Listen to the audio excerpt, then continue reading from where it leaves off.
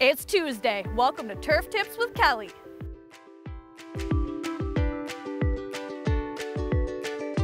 For the third and final installment of our series, we are going to let you in on a little secret. To help keep the water in your pond clean, do not mow vegetation on pond slopes.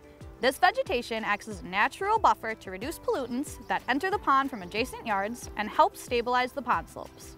Keep grass clippings away from the pond. Grass clippings are very high in nutrients that cause algae blooms. Properly dispose of pet waste, limit lawn chemical applications, and plant native species in your yard.